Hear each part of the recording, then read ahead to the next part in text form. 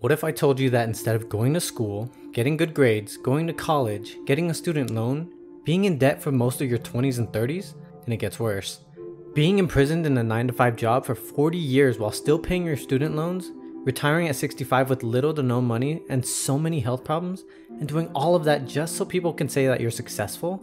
Education at this point is a racket. I mean, most people will never recoup the cost of a college degree. What if I told you that there are better ways to be successful? Because let's be honest, what I've just told you does not sound anything like success.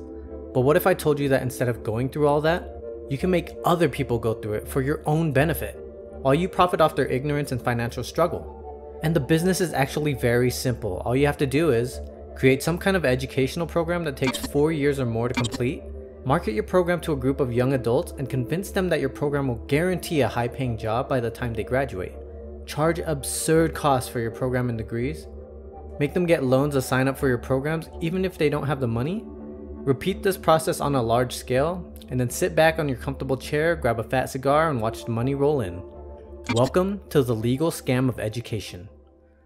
Formal education has long been viewed as a valuable investment for individuals seeking to further their knowledge, skills, and career prospects. In the past, a college degree was often seen as a ticket to a good job and a successful career, and many people were willing to invest significant time and money in order to obtain a degree. Since then, things have changed a bit. The education system hasn't aged well, and the value of a degree is no different, which led to the questioning of the education system in recent years, as the cost of tuition and fees has risen dramatically, and many graduates struggle to find good jobs upon graduation. Some experts argue that the traditional 4-year college is no longer as valuable as it once was. And this is not something that only few people think or guess. It's actually showcased every year by the NCES. This is the National Center for Educational Statistics in their back-to-school stats. Take this one for example. For post-secondary education, enrollment in fall of 2020 was about 10% lower than fall of 2010. That's over 2 million students who have stopped going.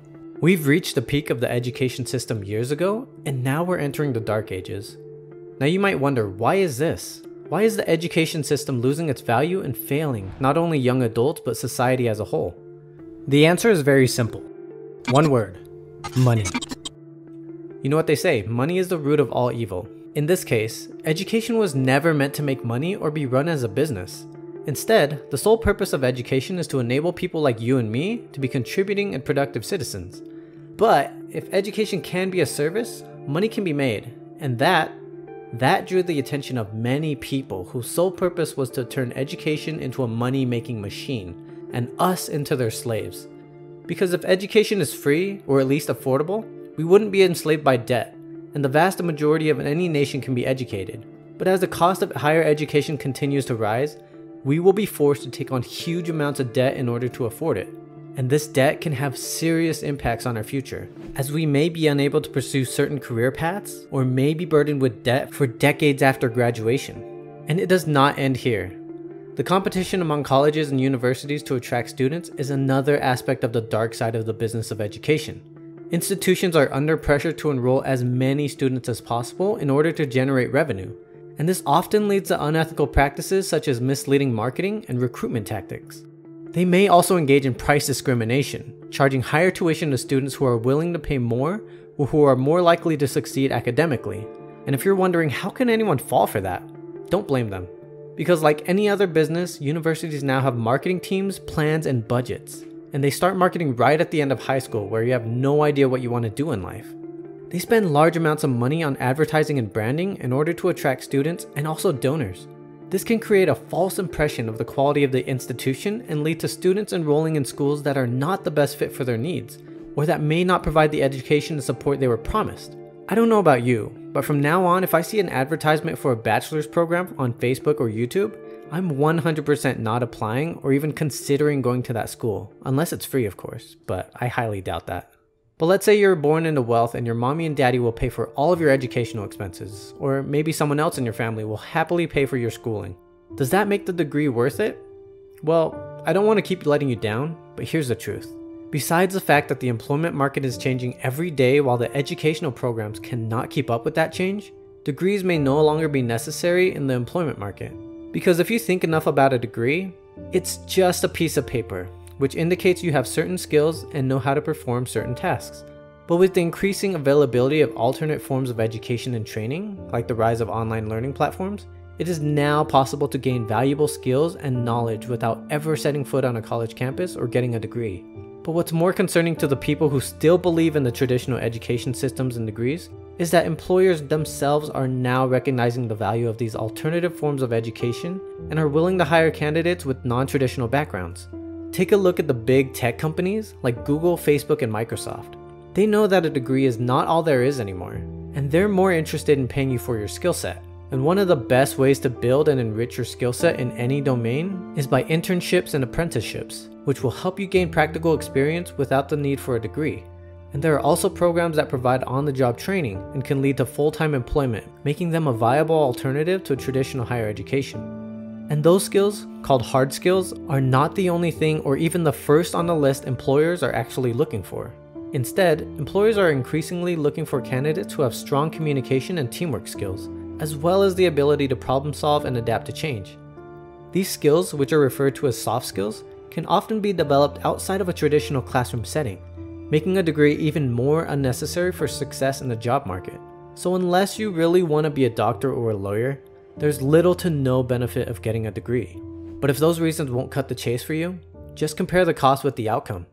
With the cost of higher education continuing to rise, it is becoming increasingly difficult to justify the cost of a degree in terms of potential future earnings. But you know what's scary about all this? No, it's not being unemployed because what you've received in those 4 years is no longer needed by the employers, and it's also not the rising cost of higher education.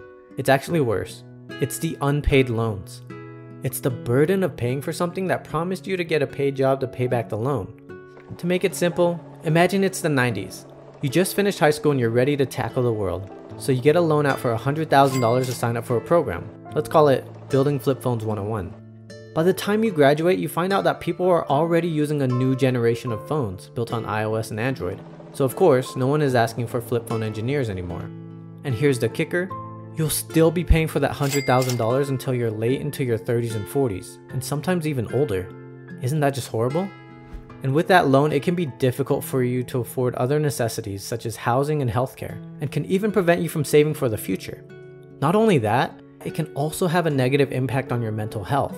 Because of the stress of worrying about how to pay off loans and the fear of defaulting can be overwhelming and can contribute to anxiety and depression. So let's be optimistic a little. Let's say you somehow manage to land a job as a flip phone engineer. Well, now you'll be pressured to stay at that job forever, simply because it will be the highest paying job with your degree, even if building flip phones is no longer your true passion. This can lead to job dissatisfaction and potentially even a lack of job security, as you may feel stuck in a career you do not enjoy and that may also disappear forever. By no means, I'm not trying to make things scarier, it's just the truth. And if you don't believe this narrative I'm presenting to you, just go on Reddit and see how many people regretted the choice of getting a student loan.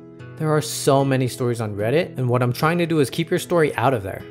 And talking about stories, in every story there is a turning point, something that the main character does to change the course of action, and I hope that the information in this video can be that turning point for you.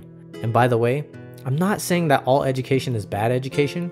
What I'm trying to say is that to be successful, there are other options way better than an outdated education system, like subscribing to our channel where we'll cover scams, how businesses get rich, and other ways you're being manipulated so you can navigate the world a little safer.